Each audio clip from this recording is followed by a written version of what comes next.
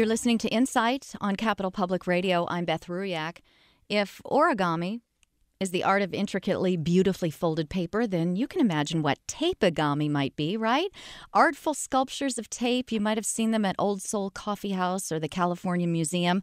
Thursday, Exhibit S opens in the downtown Sacramento Plaza. The two guys behind the project are with me in studio, Danny Scheibel and Trey Borden. Hello. Hello. Hi, good morning, Welcome Beth. to Insight. Thank you. Seeing the little kids in here with Wizard of Oz reminds me how far back the two of you go.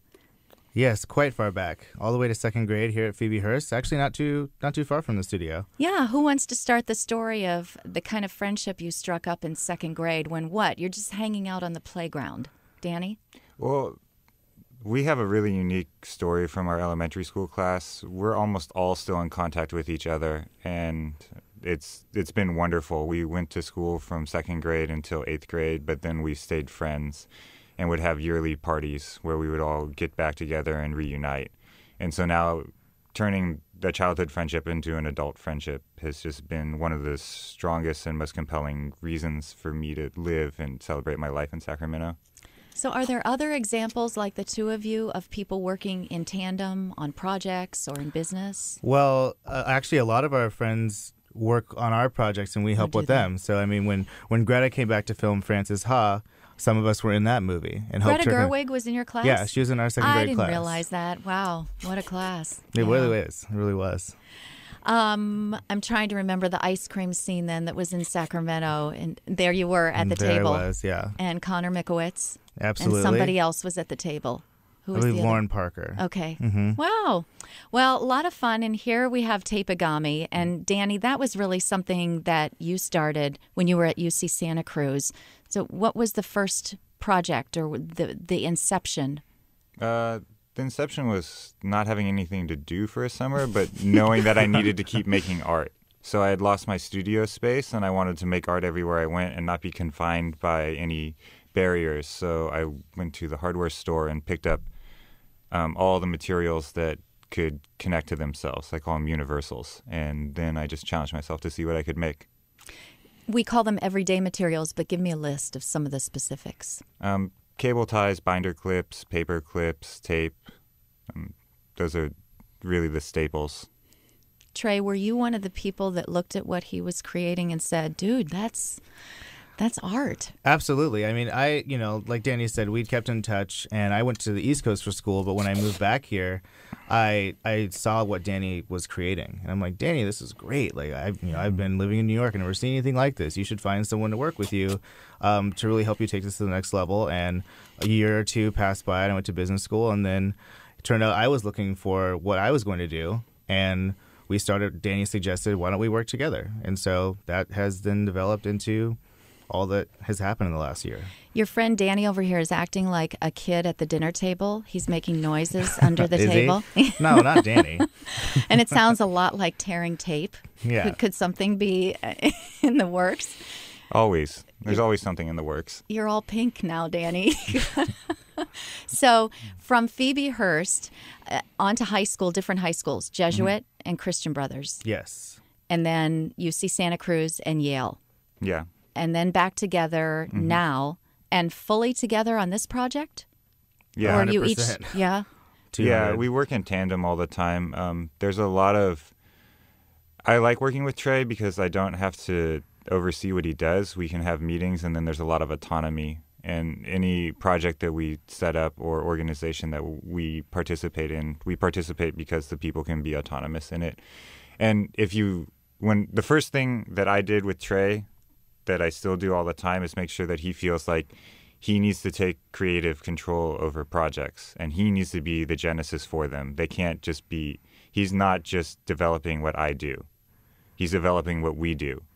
And to legitimize someone in their own creation for their business and for their daily life is what will bring all their energy and all their soul to the table every day. So I expected to read that Trey had a accounting or finance background, but your degree's in East Asian studies. Yeah, I basically was taking Mandarin, got the opportunity to volunteer in an orphanage in China after my sophomore year, and I went there, having no idea what I was getting into, and it was great. Everyone wanted to touch my hair, but I got to see Chinese culture, and so I ended up changing my major to that. And as a byproduct of that, had a tailoring company using the fabric markets I discovered while I was there. And so that's what I did immediately after graduating. So I have kind of had a creative streak when I approach entrepreneurship, but it wasn't until working with Danny that kind of all our skills really blended together to form something compelling. That's Trey Borden. He's talking about his buddy, Danny Scheibel. Next to them, they are founders and creators of Tapegami and Exhibit S, which there is a ribbon cutting for on Thursday. So which of you would like to explain Exhibit S? So Exhibit S is kind of the realization of something that Danny and I thought would be pretty far off. We always thought that, once we fully developed Tapegami, we'd have a whole artist collective where we could all work together on projects, have something that was very collaborative and creative. And after our Kickstarter, we were looking for a space, and we approached them all and said we'd love to create something that really was a destination for downtown, something cutting edge that really kind of put the creative process in the public's eye. And so they were more than happy to partner with us, and so we found Teddy, who's filming us right now, who's our resident videographer. We're working with Marin Conrad, who's a very gifted painter based in Sacramento, and then also Matt Brown, who's a projection artist, screen printer, and painter. And basically, it's a space where everyone could come to collaborate and to really make something different. Big, 7,300 square feet. Yeah, it's big. It's wonderful to have that much space. It's very open. One other thing that we're running out of the space is the residency program. We had our first resident come this week. Her name's Lady Beaver, and she's from Oakland. But we plan on bringing artists from outside of Sacramento and giving them studio space to do week to month-long projects. And so it's really about it's wonderful to have a place where you can bring out people to town. So Exhibit S will open on Thursday, and Tapegami continues. All right, now you've set the roll of tape up on. You just like to fidget, right? It's got a lot of creative energy. Yeah, even when I think I don't work, I work 4 hours in a day. You were creating in our green room and left us a wonderful treasure in there. So if anybody rolls into Insight, they'll be able to enjoy a little. They'll know Danny was there. They can't set it down. Yeah. It's actually touchable and playable, because I've seen a lot of your artwork mounted or on display. Mm-hmm. I always encourage people to touch the art. I tell them I touch the art when they're not looking. How can you interact with something if you can't fully experience it? And when I started learning about art, that was one of the things that I disliked the most about it and wanted to be different. So making an immersive environment where you can actually pick up the objects you're looking at and understand fully what, like, your relationship to it. Like, you wouldn't, have a friend that you never hugged or shook hands with that you just looked at. Nice way to explain it. We've posted some pictures on the website so people can see how cool and wonderful it is.